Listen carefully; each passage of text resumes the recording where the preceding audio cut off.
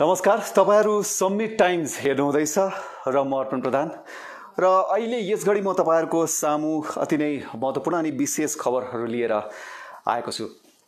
र तपाईलाई विशेष के जानकारी गराउन चाहन्छु भने जहिले पनि हामी तपाईहरु सामु अघि आउने गरेका छौं जब मानिसहरुमा विशेष गरी जनसाधारणमा जुन अन्योलता कन्फ्युजन को सिचुएसन क्रिएट हुन्छ त्यस समय हामी तपाईहरुको कन्फ्युजन क्लियर गर्न तपाईहरुलाई सरकारको आदेश जिल्ला प्रशासनको आदेश स्पष्ट रूपमा बताउन हामी अघि आउने गरेका छौं र अहिले पनि हामी यसै प्रकारको सरकारी आदेश लिएर तपाईहरु सामु हामी आएका छौं र आज तपाईहरु सबैले अहिले यस समय थाहा पाइसक्नु भएको छ कि राज्यभरि नै सिक्किम राज्य फेरि पुनः एकचोटी लकडाउनमा गएको छ। पूर्ण रूपमा कम्प्लिट लकडाउनमा सिक्किम राज्य पुगेको छ र यसघडी म तपाईहरुलाई के पनि स्पष्ट पार्न चाहन्छु भने बिहानीको खबरमा हामीले तपाईहरुलाई केवल ईस्ट डिस्ट्रिक्ट मात्र लकडाउन भयो भन्ने खबरबाट सुरु गरेका थियौं, तर त्यस समयको निम्ति त्यो खबर सही थियो। तर पछिबाट मुख्यमन्त्रीको अध्यक्षतामा बसेको बैठकले सम्पूर्ण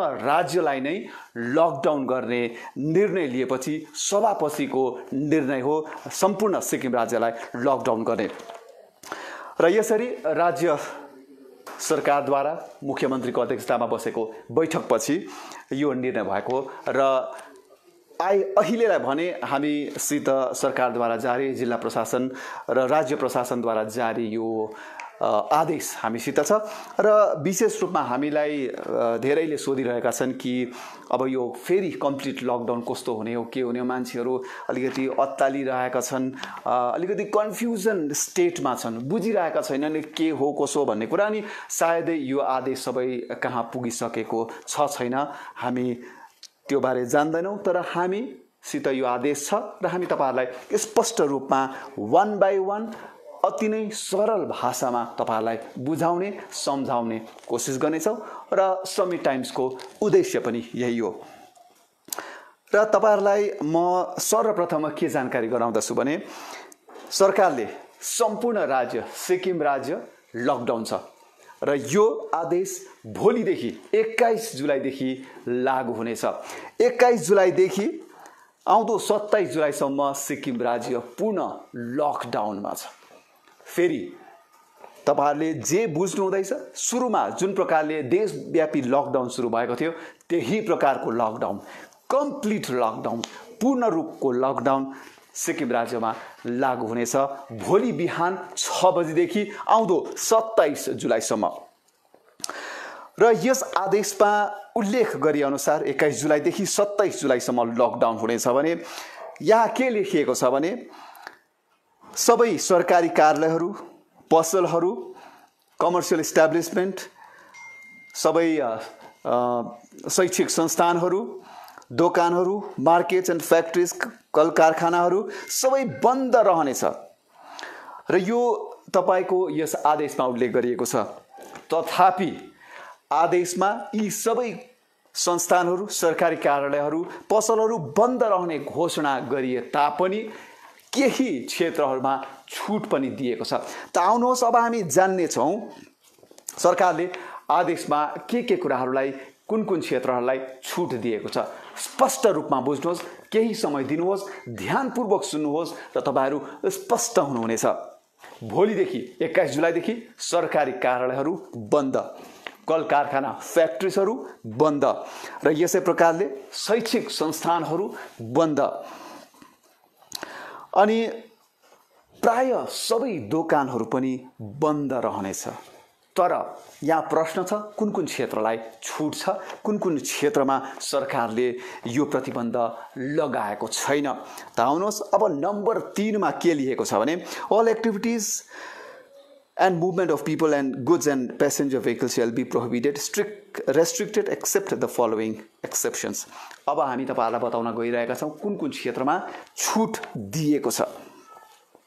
विशेष गरी तपाईहरुलाई जानकारी म यहाँ के गराउन चाहन्छु भने आवश्यक सामग्री एसेन्शियल कमोडिटीज का दोकानहरू, पसलहरू जहाँबाट तपाईहरुले राशन किन्नुहुन्छ, जहाँबाट तपाईले साग सब्जी किन्नुहुन्छ, जहाँबाट तपाईले फलफूल किन्नुहुन्छ, जहाँबाट तपाईले मासु किन्नुहुन्छ त्यो दोकानहरू सबै खुला रहनेछ र आत्तिनुपर्ने स्थिति छैन। पूर्ण लकडाउन हो। पूर्ण लकडाउनको मतलब तपाईँहरू घरबाट निस्कन भएन। तपाईँहरू घरैमा सुरक्षित बस्नु पर्यो। आवश्यक परेको खण्डमा मात्र तपाईँहरू घर बाहिर निस्किनुपर्ने स्थिति छ। र यहाँ आदेशमा के लेखिएको छ भने विशेष गरी movement of people and vehicles including passenger vehicle required for supply of essential goods, food items, vegetable, milk, petroleum products, medical supplies, LPG, etc. shall be allowed. यहाँ के उल्लेख गरिएको छ भने तपाईको आवश्यक सामग्रीहरूसित सम्बन्धित गाडीहरू, वाहनहरू र कुनै पनि फूड आइटम्स, भेजिटेबल्स, सागसब्जीहरू, दूध, पेट्रोलियम अनि औषधिका वाहनहरू, एलपीजी यी सबैलाई अनुमति दिइएको छ यस लकडाउन अवधि पनि। तथापि विशेष गरी जिल्लापाल अनि एसडीएमहरूले यस सम्बन्धी वाहनहरूको चलाचल अनि जुन प्रकारको लकडाउन राज्यमा लागू भएको छ त्यसबारे निगरानी राख्न पनि आदेशमा उल्लेख गरिएको छ। र अर्को कुरा म तपाईहरुलाई के बताउन चाहन्छु भने shops dealing with essential goods, ration, food items, grocery, hygiene products, fruits, vegetables, dairy and milk products, meat items, animal feed, medicines and similar other essential items shall be allowed to remain open from 8 AM to 5 PM. यहाँ महत्त्वपूर्ण कुरा के आयो भने तपाईहरुले समय जुन प्रकारको समय विगतको समयमा अनलक फेजमा साँझको 6 बजीसम्म तपाईहरुलाई दोकान पसलहरू खोल्ने अनुमति थियो, तर अब यसलाई घटाएर सरकारले 5 बजीसम्म बनाइदिएको छ र जो जति पनि पसलहरूलाई खोल्ने अनुमति छ उनीहरूले बिहानको 8 बजीदेखि साँझ 5 बजीसम्म मात्र दोकान पसलहरू खोल्न सक्नेछन्। र कुन दोकान खोल्न सक्नेछन् यहाँ फेरि पनि म तपाईहरुलाई दोहोर्याउँदैछु। एसेन्शियल गुड्स, राशन, जहाँबाट तपाईले राशन पानी किन्नुहुन्छ त्यो दोकानहरू, फूड आइटम्स, ग्रोसरीका सामानहरूका दोकान, हाइजिन प्रोडक्ट्स, फलफुलका दोकानहरू, डेयरी, दूधका दोकानहरू, मासु दोकानहरू, एनिमल फिड्स, दबाई दोकानहरू र यी पसलहरू विशेष रूपमा खोल्ने अनुमति छ, तर बिहानको 8 बजेदेखि साँझको 5 बजेसम्म मात्र। यो कुरा तपाईले ध्यानमा राख्नु होला। र विशेष तपाईहरुलाई अर्को कुरा के यहाँ महत्त्वपूर्ण छ भने औषधि पसलहरू, मेडिसिन शप साँझको 7 बजेसम्म खुला राख्न सकिनेछ र यस प्रकारको अनुमति प्रशासनले दिएको छ। र तपाईहरुलाई हामीले बतायौं कुन दोकानहरू खुला रहनेछ र कति बजीसम्म खुला रहनेछ। र यहाँ हामीले के देख्यौं, आत्तिनुपर्ने स्थिति छैन। तपाईहरुलाई चाहिने आवश्यक सामग्रीहरूका सबै दोकानहरू, औषधि पसलहरू सबै खुला रहनेछ। र केवल तपाईहरुले ध्यानमा राख्नुपर्ने कुरा के छ भने तपाईहरु अनावश्यक रूपमा घरबाट बाहिर ननिस्किनुहोस्।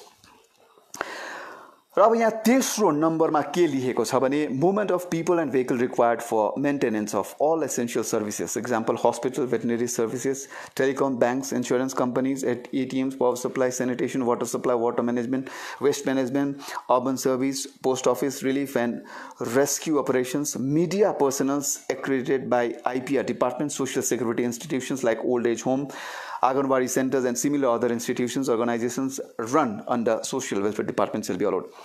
यहाँ हामी के देख्दैछौँ भने जति पनि अस्पतालहरू छन् र आवश्यक जस्तै पानीको सप्लाईमा भयो, इलेक्ट्रिसिटी भयो, वेस्ट म्यानेजमेन्ट भयो, पोस्ट अफिस भयो, इन्स्योरेन्स भयो र वाटर सप्लाई, सैनिटेशन र एटीएम, बैंक यस संस्थानहरूमा कार्यरत कर्मचारीहरूलाई पनि छुट दिएको छ। कारण यी संस्थानहरूले जनसाधारणलाई सेवा पुर्याउने काम गरिरहेका हुन्छन् र उनीहरूलाई पनि अनुमति दिएको छ। तर यहाँ ध्यानमा राख्नुपर्ने कुरा के छ भने जसले पनि अनुमति प्राप्त गरेका छन् उनीहरूले सम्बन्धित निकायबाट प्राप्त अनुमति पत्र या तपाईहरुले आफ्नो परिचय पत्र, आइडेन्टिटी कार्ड भने सदैव बोकेर हिँड्नु पर्नेछ। र यदि सुरक्षाकर्मी, पुलिसकर्मी कसैले पनि तपाईहरुलाई यसबारे सोधेको खण्डमा, यसबारे सोधपुछ गरेको खण्डमा तपाईहरुले तपाईको जुन प्रकारले तपाईँहरूलाई आफ्नो कार्यालय आफ्नो निकायबाट अनुमति पत्र प्राप्त भएको हुन्छ त्यो देखाउनु पर्नेछ अनि तपाईँहरूले आफ्नो परिचय पत्र आइडेन्टिटी कार्ड पनि देखाउनु पर्नेछ।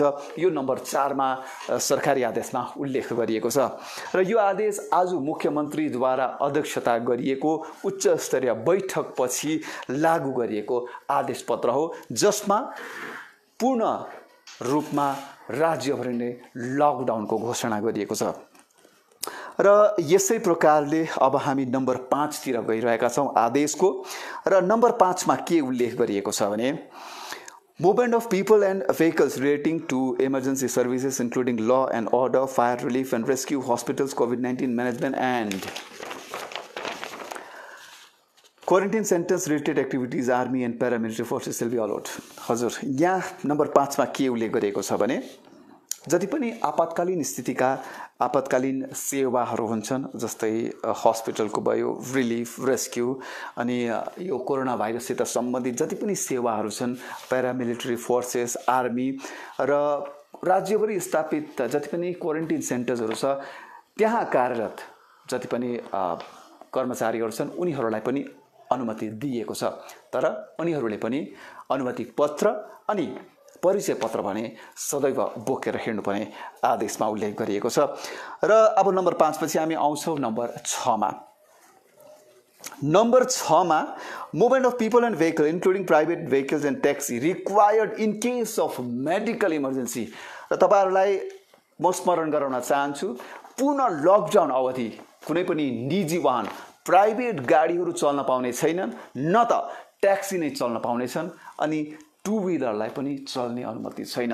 तर ध्यानमा राख्नुपर्ने कुरा के छ भने ट्याक्सी, प्राइभेट गाडीहरू त्यो स्थितिमा चल्न पाउनेछ जब कुनै पनि गाउँठाउँमा कुनै पनि स्थानमा आपतकालीन स्थिति आइपर्छ, त्यस समय तपाईहरुले आफ्नो गाडीको प्रयोग गर्न सक्नुहुनेछ।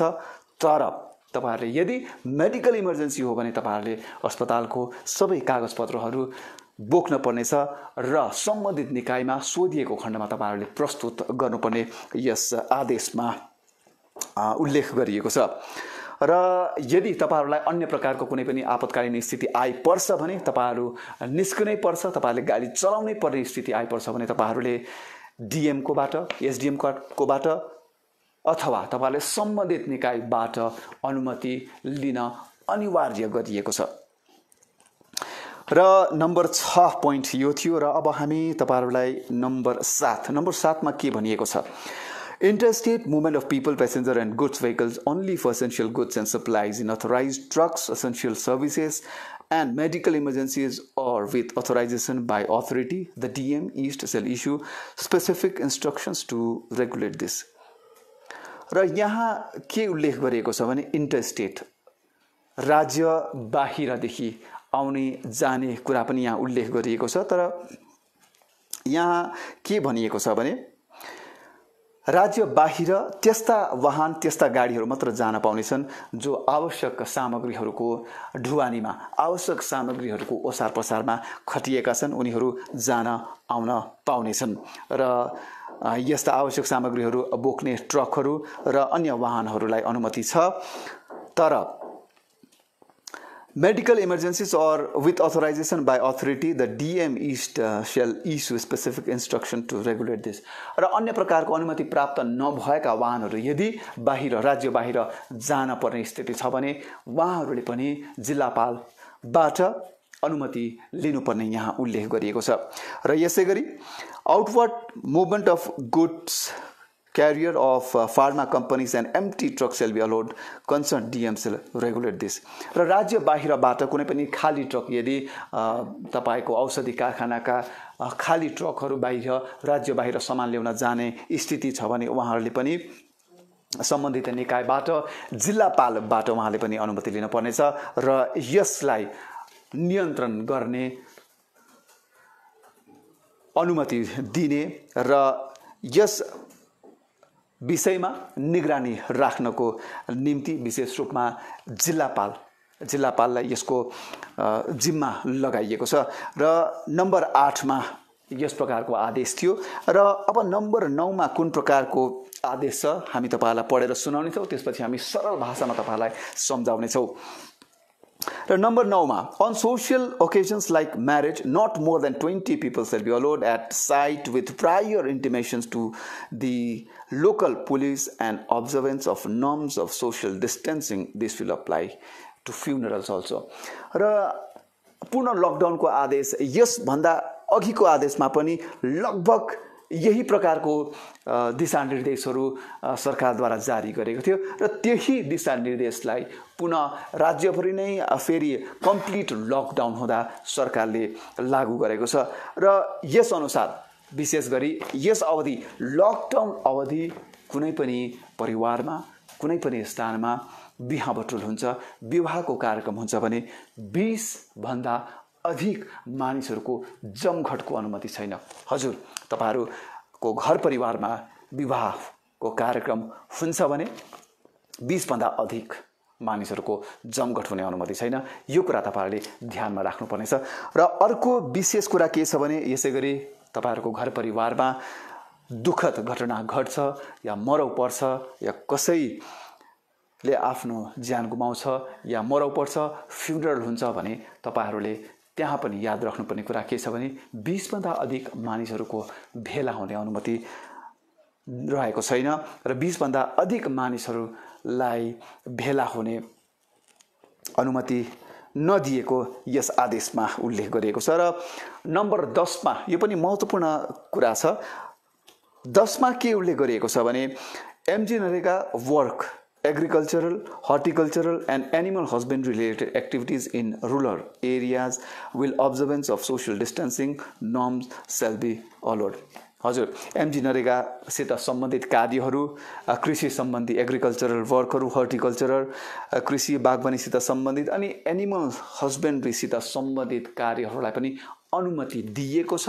तर ध्यानमा राख्नुपर्ने कुरा के छ भने तपाईहरुले सोशल डिस्टेन्सिङ भने कडाइका साथ पालन गर्नुपर्नेछ र सरकारी निर्देशको पालन गर्नुपर्नेछ। तपाईहरुले मास्क लगाउनु पर्यो, सोशल डिस्टेन्सिङ मेन्टेन गर्नु पर्यो अनि अन्य आदेशहरू समय सम्बन्धी या अन्य कुनै प्रकारको पनि यो सरकारी दिशानिर्देशमा उल्लेख गरेका कुराहरू तपाईले ध्यानमा राखेर यो सम्बन्धित क्षेत्रहरूमा कार्य गर्न सक्नुहुनेछ। जस्तै MG नरेगा कृषि बागवानी अनि एनिमल हस्बेन्ड्री रिलेटेड कार्यहरू तपाईहरुले सञ्चालन गर्न सक्नुहुने अनुमति रहेको छ। र यसै प्रकारले नम्बर 11 मा security services and courier services, security सुरक्षासित सम्बन्धित जति पनि कार्यहरू हुन्छन् र सुरक्षासित सम्बन्धित जति पनि तपाईको सेवाहरू छन् र यससित जोडिएका मानिसहरू छन्, कर्मचारीहरू छन्, उनीहरूलाई पनि काममा कार्यक्षेत्रमा जाने अनुमति छ। अनि कोरियर सर्भिसेस जति पनि सामानहरू राज्य बाहिरबाट या राज्य भित्रबाट जति पनि सामानहरू ल्याउने लाने यो कोरियर सर्भिसेसहरू छन् उनीहरूलाई पनि अनुमति दिएको छ र यो आदेशमा पनि उल्लेख गरिएको छ। र अर्को महत्त्वपूर्ण कुरा के लाग्यो भने जुन अघिका आदेशहरूमा सरकारद्वारा बताइएको थिएन स्पष्ट रूपमा राज्यका जति पनि शैक्षिक संस्थानहरू छन्, शैक्षिक संस्थानहरू राज्यका सबै बन्द रहन्छ भन्ने कुरा कहिलेसम्म बन्द रहन्छन् स्पष्ट थिएन। अगस्तसम्म बन्द राख्ने राज्य सरकारको शिक्षा विभागले बताएको थियो। तर यस आदेशमा सिक्किममा पुनः कम्प्लिट लकडाउनको आज जारी गरेको आदेशमा भने स्पष्ट रूपमा उल्लेख गरिएको छ all educational training coaching institute sale remain closed till 31 अगस्त 2020। हजुर, अब यो कुरा स्पष्ट भयो, राज्यका सबै शैक्षिक संस्थानहरू, ट्रेनिङ कोचिङ इन्स्टिट्युट्सहरू सबै 31 अगस्त आउँदो 31 अगस्तसम्म बन्द रहनेछन्। अब यो कुरा जति पनि राज्यभित्र रहेका विद्यार्थीहरू अनि राज्य बाहिर रहेका विद्यार्थीहरू अनि शिक्षकहरूलाई यो कुरा स्पष्ट हुनुपर्छ, आउँदो 31 अगस्तसम्म शैक्षिक संस्थानहरू खोलिने वाला छैन। 31 अगस्तसम्म सबै बन्द रहनेछन्। यसमा स्कुल, कलेज, युनिभर्सिटी सबै आउँछन्, सबै अल एडुकेशनल इन्स्टिट्युसन्स। र अब हामी यो आदेशको अन्ततिर आउँदैछौँ र अन्ततिर यहाँ के लेखेको छ भने the district magistrate sale issue order under law of enforcing night curfew from 7:30 PM to 6 a.m. and also to restrict and regulate movement of people and vehicles and to ensure compliance with the existing norms of social distancing, public hygiene and use of Arogya Setu app. They shall also issue order as per GOI guidelines applicable to areas declared as containment zone in their respective jurisdictions and ensure compliance of the same. यहाँनिर एउटा महत्त्वपूर्ण मलाई के लाग्यो भने साँझ परिसकेपछि 5 बजीसम्म दोकानहरू खोल्ने अनुमति छ र बेलुकी तपाईले 7:30 7:30 देखि बिहानीको 6 बजीसम्म कसैलाई पनि घरबाट बाहिर निस्कने अनुमति छैन। अनावश्यक रूपमा अति नै आवश्यक पर्यो आपतकालीन स्थितिमा मात्र तपाईहरु बाहिर निस्कन सक्नुहुनेछ। तथापि तपाईहरुलाई बेलुकीको 7:30 देखि बिहानको 6 बजेसम्म घर बाहिर निस्कन वाहनहरू चलाउने अनुमति रहेको छैन। यो तपाईहरुले ध्यानमा राख्नुपर्नेछ र यो नियम अगावै पनि अघिको लकडाउनमा पनि अनि अनलक फेज 1 अनलक फेज 2 मा पनि यो नियम लागू नै रहेको थियो। र आरोग्य सेतु एपको पनि यहाँ उल्लेख गरिएको छ। तपाईहरुले आरोग्य सेतु एप पनि अनिवार्य रूपमा प्रयोग गर्नुपर्ने सरकारले पटक पटक तपाईहरुलाई सम्झाउने प्रयास गरेको थियो र तपाईहरुलाई अनुरोध पनि गरेको थियो सरकारद्वारा। आरोग्य सेतु एप यो भारत सरकारद्वारा अनिवार्य गरिएको एप हो। यो तपाईहरुले आफ्नो मोबाइलमा डाउनलोड गरेर प्रयोग गर्नुपर्ने स्थिति छ र they shell also issue order as per government of India guidelines applicable to areas. र यहाँ अर्को महत्त्वपूर्ण के छ भने राज्यमा पूर्ण लकडाउन त छँदैछ र भोलिदेखि लागू हुनेछ। तर यसै बीच राज्य भित्र कतिपय स्थानहरू कन्टेनमेन्ट जोन घोषित गरिएको छ र लकडाउन भित्र पनि कतिपय एरिया कतिपय क्षेत्रहरूलाई कन्टेनमेन्ट जोन घोषित गरेको छ, कन्टेन गरिएर रहेको छ र जिल्ला प्रशासनद्वारा सम्बन्धित जिल्ला प्रशासनद्वारा ती एरियाहरूलाई ती क्षेत्रहरूलाई कन्टेन गरिएर राखिएको छ जहाँ कोरोना भाइरस संक्रमितहरू भेटाइएका थिए, जहाँबाट मानिसहरू पोजिटिभ भेटाइएका थिए। उदाहरणको निम्ति सम्पूर्ण रम्फू नगर परिषद क्षेत्रलाई कन्टेन गरिएको छ, लकडाउन गरिएको छ। र यसै प्रकारले गान्तोकमा तपाई हेर्नुहुन्छ भने कृषि भवन परिसरलाई कन्टेन गरिएको छ। देउरालीमा हेर्नुहुन्छ भने तपाईहरुले वर्किङ वुमन होस्टेललाई कन्टेन गरिएको छ। मामरिङ दक्षिण सिक्किमको मामरिङ, समरदुङ र झोलुङ्गेलाई पनि कन्टेन गरिएको छ र पश्चिम सिक्किममा पनि धेरै क्षेत्रहरू छन् जसलाई कन्टेन गरिएको छ। टिम्बरबुङ यसैगरी सोरेङमा पनि सोरेङ महकुमा कार्यालय पनि कन्टेन गरिएको छ र कन्टेन गरिएका क्षेत्रहरूमा विशेष गरी कन्टेन गरिएका क्षेत्रहरूमा सबै नियमहरू कडाइका साथ पालन गरिनुपर्नेछ र कन्टेन गरिएका जोनहरूमा कन्टेनमेन्ट जोनमा आवत जावत बाहिर जाने आउनेमा पुलिस कर्मीहरूले सुरक्षा कर्मीहरूले कडा नजर राखिरहेका छन्। र यसरी हामीले तपाईहरुलाई बतायौं तपाईहरुले लकडाउन भित्र पनि तपाईहरुले कन्टेनमेन्ट जोनमा जाँदा आउँदा कन्टेनमेन्ट जोन परेका क्षेत्रहरूमा जाँदा पुग्दा या त्यस क्षेत्रहरूमा तपाईहरुको कुनै स्थितिमा तपाईहरु पुग्नु परेको खण्डमा तपाईहरुले धेरै थप कुराहरू याद राख्नुपर्नेछ अनि कडाइका साथ तपाईले सरकारी दिशानिर्देश अनि यो लकडाउन सम्बन्धी जारी आदेशहरूको पालना गर्नुपर्नेछ।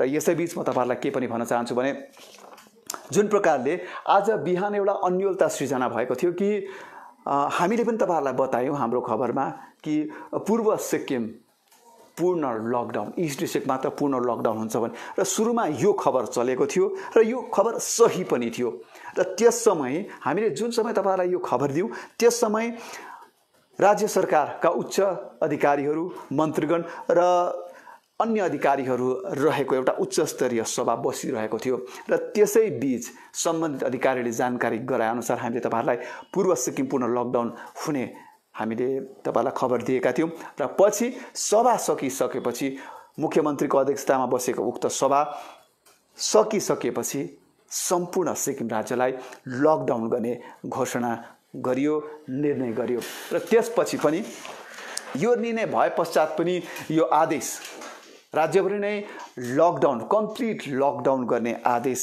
भने आउन धेरै समय लाग्यो र हाम्रो हातमा यो आदेश परिसकेको छ। सायदै तपाईहरूले विभिन्न माध्यमबाट यो आदेश प्राप्त गरिसक्नु भएको छ र यो आदेश हातमा हुँदाहुँदै पनि यो आदेश तपाईहरूकोमा आइपुग्दा पनि कतिपय मानिसहरूमा बुझाबुझ भएको थिएन, कतिले बुझेका थिएनन्, अन्योलताको स्थिति सृजना भएको थियो, कन्फ्युजन थियो। अब पहिला लकडाउन थियो, फेरि अनलक फेज 1 फेज 2 आयो, फेरि सेमी लकडाउन, फेरि कन्टेनमेन्ट जोन, यसरी विभिन्न कुराहरू हुँदाखेरि सबैजना अन्योलतामा थिए र कतिजनाले कुरा बुझेका थिएनन्। र यही उद्देश्यले हामीले तपाईँहरूलाई सरल भाषामा सबैले बुझ्ने, आम नागरिकहरू सबैले बुझ्ने सरल भाषामा तपाईहरूलाई बुझाउने उद्देश्य लिएर नै सम्मी टाइम्स तपाईहरूको सामु आएको हो। र हामीलाई आशा छ तपाईहरूले अब यो आदेश, अब लकडाउनमा अब 7 दिनको निम्ति 21 जुलाईदेखि 27 जुलाईसम्मको लकडाउनमा के कस्ता नियमहरू छन्, दिशानिर्देश छन्, यसबारे तपाईँहरू स्पष्ट हुनुभयो, स्पष्ट रूपमा कुरा बुझ्नुभयो भन्ने हामीलाई आशा छ। र फेरि पनि यदि तपाईहरुमा कुनै प्रकारको जिज्ञासा छ भने तपाईहरुले हामीलाई सोध्न सक्नुहुनेछ। हामी पक्कै पनि तपाईहरुको अन्योलता र कन्फ्युजन क्लियर गर्न र कुराहरू स्पष्ट पार्न हामी तपाईहरु सामु आइ नै रहनेछौँ। र अहिलेको हाम्रो उद्देश्य तपाईहरुलाई यो आदेश बारे स्पष्ट रूपमा बताउनु मात्र रहेको थियो र यही आशाका साथ फेरि पनि हामी तपाईहरु माझ यस्तै प्रकारको खबर अपडेट लिएर आउने बाचा गर्दछौं र तपाईहरुको कन्फ्युजन आउने दिनहरुमा पनि हामी क्लियर गर्दै जानेछौं। र तपाईहरुमा केही प्रश्न भए, जिज्ञासा भए तपाईहरुले हामीलाई सोध्न सक्नुहुनेछ पक्कै पनि, र हामी तपाईहरुको कुरा लिएर तपाईहरुलाई स्पष्ट पार्न पनि हामी अघि आउनेछौं। र अहिलेलाई भने म तपाईहरुबाट बिदा चाहन्छु। तपाईहरुले यसै प्रकारको अपडेट आफ्नो राज्य अनि आफ्नो शहरका विभिन्न खबरहरू र लेटेस्ट अपडेटहरू हेर्न चाहनुहुन्छ भने सम्मी टाइम्स फलो गर्दै गर्नुहोस्, सम्मी टाइम्स तपाईले हेर्दै गर्नुहोस्। हामी तपाईहरुको निम्ति खबर र अपडेट्सहरू लिएर आउने नै छौं। धन्यवाद।